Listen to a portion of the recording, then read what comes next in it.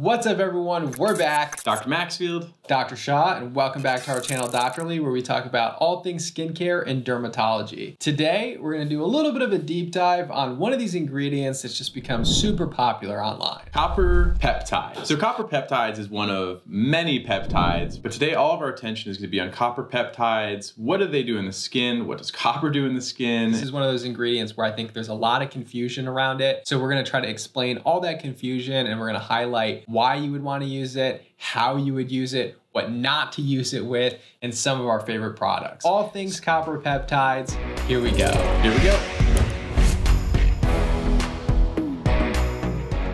First, shout out to Biossance for sponsoring this video. This is probably maybe the third or fourth video that we've done with them. Big fans of Biossance, as you can tell. Just overall love their product. Everything they do is just very thoughtful. And I think every time we see a product from them, we dig in, we're like, it just kind of makes sense. And I like the way that they feel in my skin. I've been using them for a really long time. I talk about them all the time. They're very supportive of education. So they're sponsoring this video on copper peptides. And at the end, there's going to be a special Doctorly bundle that you can purchase that's going to be a severely discounted bundle of some of our favorite products from Biossance. So if you've been interested in trying these products and didn't want to take the leap yet, this would be a good time to try these out. Let's talk about peptides in general. What the heck is a peptide? So peptides, they fall between an amino acid and a protein. So if you've ever heard me talk about some of these things before, amino acids are the building blocks of a lot of things in our skin. I got something in my eye. Keep going. So the amino acids, we'll think of those as the building blocks. Collectively, they form longer structures, which are your intermediary amino peptides, rather. And then the peptides, so distracting. The peptides complex together, and those form proteins, which are the bigger structural things that make up, obviously, huge portions of their body, muscles, and everything else. Right. I got an eyelash. So I think the confusion with peptides is that each peptide that you have, these complex of amino acids, have different functions, right? So some can just moisturize the skin. Some are signal peptides. They actually send signals that will maybe tell your body to produce more collagen. Neurotransmitter peptides like your Botox, it's actually going to stop muscle contraction. And so you have all these peptides and they all have different functions. Just because someone says the word peptide doesn't mean that you're going to get the benefits that we're talking about today. And not all peptides are the same. And so just be aware of what kind of peptides you're putting on your skin if you want specific benefits. Yeah, absolutely. And peptides are a nightmare for someone who's trying to be deliberate with skincare because of that very reason. Like, it says blank peptide number and everything is something different. It's a disaster. And we'll do a complete deep dive and breakdown of this at some point. It's a headache to engage. Even for us, like for us, like it's like, what does, this peptide number 94 have to do? Like we don't know, right? So that's where the confusion comes in. If you're trying to be deliberate, it can get very confusing. The good thing is that a lot of peptides will complement your skincare routine and you can add them to things you're already doing that aren't as confusing. The other confusion comes from the fact that a lot of times when a new ingredient becomes buzzy, you get all these hype headlines around them and then they pretend to do things that they don't really do. So I want to read you this headline. Even though we think that copper peptides are a good ingredient, we'll talk about that. Read this headline from Birdie.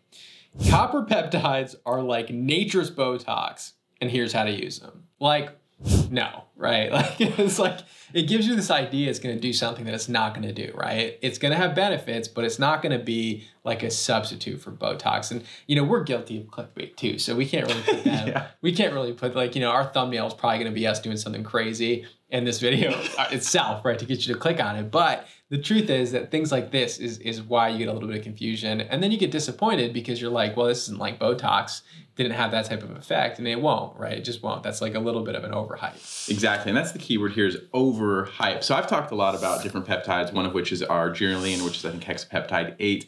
And some of these neurotransmitter peptides do have a similar function and role as other ingredients like botulinum toxin, but it's the overhype. It doesn't give you the same results. I think with peptides in general and the new ingredients, that's where people fall short. All right, so to demystify, we're specifically gonna focus on copper tripeptide 1, also known as GHK copper. If you're looking for studies on this, you're gonna be much better off just finding studies on GHK. So if you're doing that professional deep dive, copper peptides are not the way to go. So let's rewind a little bit here. What does copper copper do in general in our skin? Because without these skincare products, all that, forget all that, copper actually has a very essential role in our skin. So copper has multiple roles in our skin, one of which it's an essential cofactor for enzymes involved in both collagen synthesis and elastin synthesis, which gives not only the volume, but also the structure, balance, and a lot of the health in our skin. So you need copper in order to create collagen and elastin. And so in conditions where you have low copper, like Menkes disease, you do get damage to your collagen, weakened elastic fibers. In addition to that, copper is another cofactor for tyrosinase, the major enzyme in creating pigment for our skin, so it's necessary to have an even skin tone. Initially, we'll always meet ingredients with skepticism because we want it to withstand the test of time and more studies to validate its efficacy. So if a new ingredient comes out, I'm always like, I like the study they did, but I want to see more. And then as more starts to roll out, we're like, okay, this actually is probably going to withstand the test of time. And so that's where I kind of feel with the copper peptide as well. So what have the studies actually shown on copper tripeptide?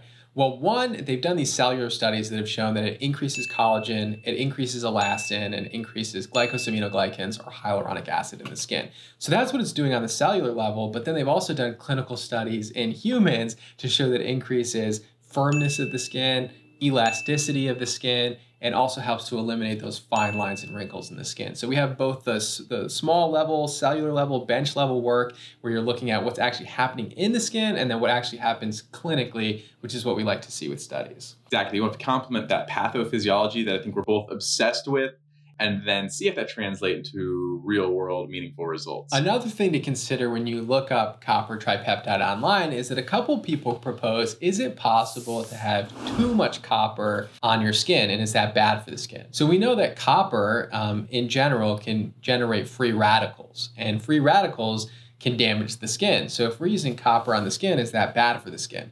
Well, it turns out that this copper tripeptide, in every study that it's been used in, has actually been shown to be an antioxidant that scavenges free radicals. So you would think that maybe copper would cause this issue, but there's absolutely no data to suggest that you can have too much copper in your copper tripeptide. And in fact, it's actually going to do the reverse of what you think it would. Which is absurdly counterintuitive. Like, it's absurd how this all works, but I think it just shows the complexity and the interplay between not only this element itself, but also the peptide formation and then the physiology within the skin. There's just so much more to the story, I think, than meets the eye here. And a lot of people didn't understand why this was happening. Why is this complex now acting as an antioxidant? But it seems that it actually modifies gene expression to be able to act as an antioxidant. So there's a lot of complex things happening. And I want to read this conclusion from this study in cosmetics. This is from 2015, and their conclusion of the article when they were summarizing copper tripeptide, they said, this molecule is very safe and no issues have ever arisen during its use as a skin cosmetic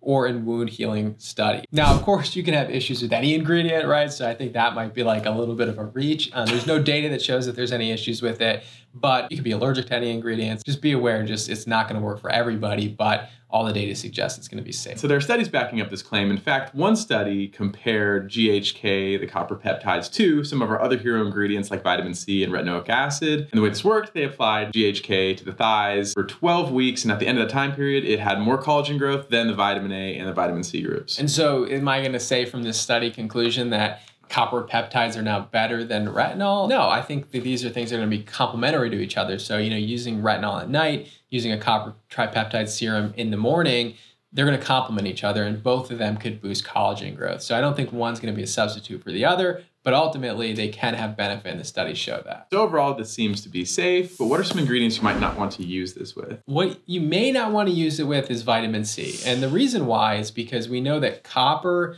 itself, copper the trace element, the metallic ion, can ultimately oxidize vitamin C and make it inactive. And there are studies that show this. Now, copper tripeptide plus vitamin C, who knows, right? So I would say personally not to use them at the same time of the day. And if you were, at least let one of them dry before applying the other one.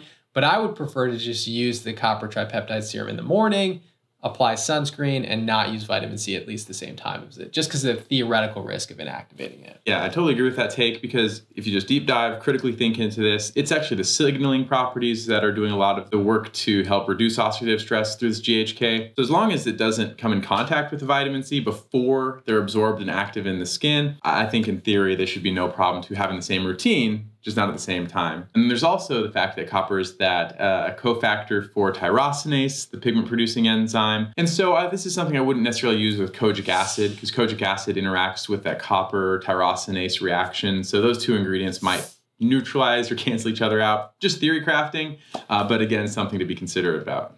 Yeah, it could make sense. If you think about the mechanism of kojic acid and then the mechanism of these copper tripeptides, they could cancel each other out theoretically. So again, maybe don't use them at the same time of the day. Okay, so now that we've reviewed the benefits of copper peptides and the studies on it, let's do our product highlights. So today we're reviewing the Biossance Squalane and Copper Peptide Rapid Plumping Serum. Mouthful here. So let's talk about the packaging here. What do we think? So I'm finding out I'm a big fan of glass. I just like the weight. I think it's elegant. This also just meets that expectation. So yeah, so it comes in this beautiful glass bottling, and when you open it up, which I like to see, for some reason when products have like a color to them, I think that's the same thing that you see with like that ordinary peeling solution, that red color. This has this slight blue tinge to it from the copper. It's just a pretty product. And it doesn't come on blue or anything like that. Don't worry about looking like a Smurf while using this product. It has a slight blue tinge to it, and that's from the copper that's in it. Yeah, I guarantee you're not going to see any sort of bluish hue, whether you want it or not. It just goes on very light, very matte. This is a really interesting product because not only does it have this copper tripeptide in it, it also has a lot of other supporting ingredients. So every time I see a product, I read the name, like how does it earn the name they gave it? And a lot of times a product doesn't earn the name it gave it. It's actually very rare that a product earns the name like, what does this do? But this says Rapid Plumping Serum. And some of the main ingredients here, we have glycerin with hyaluronic acid, we have squalane, and we have polyglutamic acid. All four of them humectants plus some moisturizing benefits as well. I mean, there's 4 humectants. So all of that's going to absorb water, bring in water to the top layer of the skin, give volume, plump, plus moisturize. So this is actually targeted to be not just an addition to having its peptides in it, but it's also targeted to be a moisturizing, hydrating, and plumping serum. So it's supposed to replace your hyaluronic acid serum in the morning. You would not have to use a hyaluronic acid serum with this because it's going to do exactly that. And it has hyaluronic acid in it. This is one of those products, and I love this combination too, where you have that immediate benefit because you kind of want that little like immediate incentivization with the hyaluronic acid humectants in here, as well as those long-term benefits here from the tripeptides, which kind of warrants using it daily both now and later. So I love that side of it. In addition to the copper tripeptide, it also has other peptides in them. Those ones don't have as well defined as a role in the literature, but there are smaller studies that show they also can have antioxidant and collagen boosting benefits. It's going to have complementing peptides, hydrating ingredients, and soothing ingredients. Some of my favorite soothing ingredients. So it has Camellia sinensis, which is a green tea derivative. I'm like in love with this ingredient, by the way. I was gonna say every day I'm like looking for a new product. It's not that, but it's close. So it has Camellia sinensis, it has panthenol, which is just a foundational soothing ingredient. It has aloe, and I always love how aloe feels on my skin and in product. Turmeric. Turmeric. It has turmeric. So a lot of calming and soothing ingredients that are complementing this plumping serum with the benefits of GHK copper or copper tripeptide. So overall, just a very well-rounded product. We like it a lot. I think you're going to see immediate benefits with it from the hydration, but you're also going to see long-term benefits from the peptide. Now we got to do our application sector. Look, I don't think we're made to do application videos. All right, so we'll give you yours. This is like the most awkward way we've ever done this. All right, just better not spill. I'm like risking it all. Okay. Balancing it on his knee. Okay, all right, so I like to kind of tap in a little bit. And I don't. Tap I'm just into like the skin and then kind of smooth it. And then you immediately see that dewy texture to it. It's not oily at all, so that squalane oil in it is very, very light in this product. Biossance other products have a little bit more of that sort of squalane oil texture to it. This is much more watery. Yeah, and I think it's interesting too because I think Dr. Shah's goal in life has always been to be dewy. Mine has always been to be matte. But somehow this works for both of our experiences. Right. It's very well balanced. Immediately you kind of get that look, but at the same time, long-term benefits. It doesn't feel sticky by any means, immediately dries. Texture overall is good. Performance is good. I like it. Love it. All right, so if you want to shop the Rapid Plumping Serum, we'll put a link in the description, but also exclusive doctorly bundle of our favorite Biossance products that you can shop for a deep discount. And depending on what time you shop at, the discount will be different, but ultimately you'll get the Rapid Plumping Serum. You also get the Marine Algae Eye Cream, which everyone knows that I'm obsessed with. I use it twice a day on my eyelids, my very sensitive eyelids. You know, kind of dab it in, spread it. It's amazing. It's one of my favorites. Get a probiotic gel moisturizer, super lightweight moisturizer that I put on before I film video. It gives you that dewy finish that I love and he doesn't. We love this. Deep discount. Make sure you shop the links in our description and check out these products. Yeah, great products, probiotics, which we need to talk about more, and we will, because they really do bring value to a product and value to your skin. They help offset inflammation, help with the microbiome, which we also need to talk about at some point. But great products. I think you'll enjoy them. So thank you all so much for tuning in. Please like, comment, and subscribe, and we'll see you in the next video. We'll see you next time. Yeah, great products, great ingredients, lactic acid, just like a very effective glycolic. That. And then another thing. Gotta get the eyelash out. So a little fact, I always wondered this myself. When you get something in your eye, like a bug, it doesn't roll into the back of your eyeball. Like these things can't roll behind your eye. I worried about that when I was a kid because it's actually, believe it or not, the white part of your eye and the thin film over it and like clear, almost skin-like lining is confluent. It touches the rest of your skin, including this mucosa here. You can't get things behind your eye like eyelashes or bugs. It's called the conjunctiva, and it doesn't allow things to get behind your eye. Fun fact. All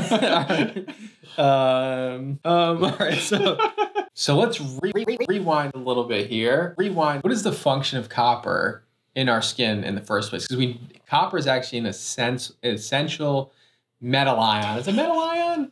Yeah. Well, yeah. It's okay. So it's okay. All right.